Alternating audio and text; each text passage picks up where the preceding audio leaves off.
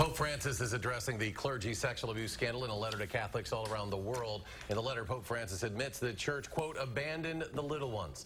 Pope Francis wrote, the heart-wrenching pain of these victims was long ignored, kept quiet, or silenced. Even though it can be said that most of these cases belong to the past, we did not act in a timely manner, realizing the magnitude and the gravity of the damage done to so many lives. The letter is in response to a grand jury report last week in Pennsylvania that found more than 300 priests had sexually abused at least 1,000 children over the past 70 years. And the response to the clergy abuse scandal from the Bishop of Madison is creating some controversy this evening. Bishop Robert Morlino issuing a letter to parishioners of the diocese over the weekend claiming homosexuality is one of the root causes of this sexual abuse. Jamie Perez joins us now to tell us about that letter and the response that it's getting tonight. Jamie. Thanks so much, guys. Well, if you've seen this letter online, it's rather lengthy and touches on a lot of concerns. The bishop acknowledges there's a major issue of sexual abuse within the church, but the LGBTQ community says the blame is in the wrong place.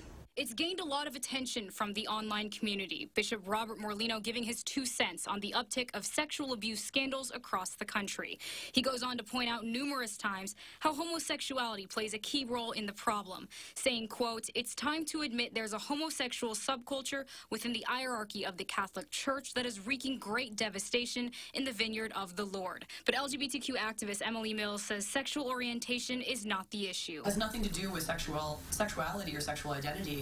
Other than, they're providing a place and a haven for people who are broken in some way and not getting the help that they need. They're given a playground, basically, to do whatever they want, and then it's being covered up.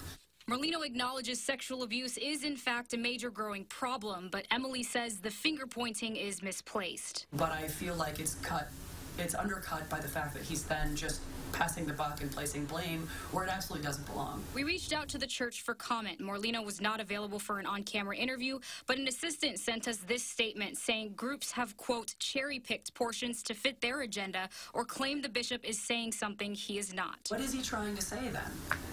If you're really trying to take responsibility for something and stand up and say this is wrong and we need to fix it, you need to really engage with what the real problems are, and I don't see that happening. Emily added Morlino has a long history demonizing the LGBTQ community, and if he wants to see change as he claims, he needs to face what the actual problem is. Gender of the child has no bearing on what is happening. Any child who is being abused, that is a problem.